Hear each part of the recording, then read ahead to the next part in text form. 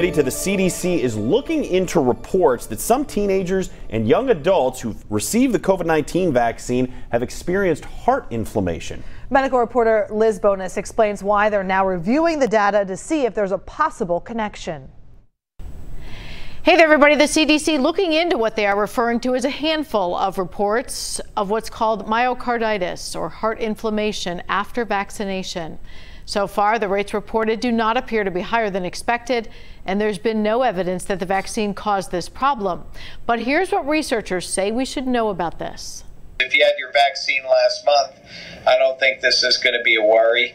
Dr. Carl Fichtenbaum was one of the lead researchers in national trials for the Moderna vaccine.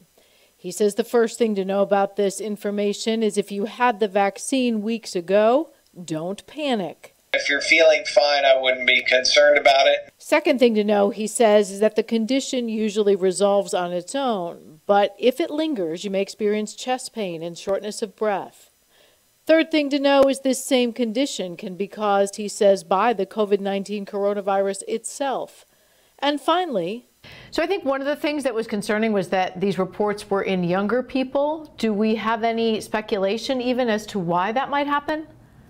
I think that might have something to do with the fact that they may not have been exposed to a particular virus. We see this less often in people who are in their 50s, 60s, 70s.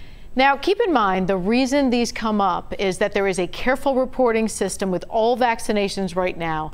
This shows how well it works and that researchers are choosing to be transparent with what we learn. That way, at least it can be explored for further safety. I'm medical reporter Liz Bonus. We'll throw it back to you.